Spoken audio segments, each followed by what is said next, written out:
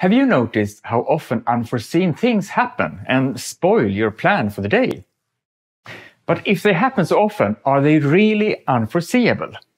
Every effect has its cause, and every cause occurs due to some other prior event. If you manage to find the root cause to why the unforeseen thing happened and change or add something which will get rid of the cause, it will not happen as often in the future.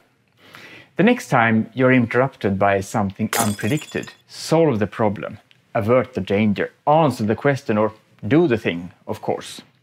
But right after you have dealt with it, ask yourself why it happened. What was the cause? And dig a little more and try to figure out what the causes of your original cause might be until you arrive at the deepest cause that you can influence. Think of something you can do that will minimize or eliminate that root cause from occurring. Add something, get rid of something, create something new that would help. If you manage to eliminate the root cause, that would be fantastic, but just reducing it is good enough. Then the unforeseen disaster won't happen as often in the future, and you can more easily stick to your plan. How do you stop the unforeseen things from ruining your day? Tell me.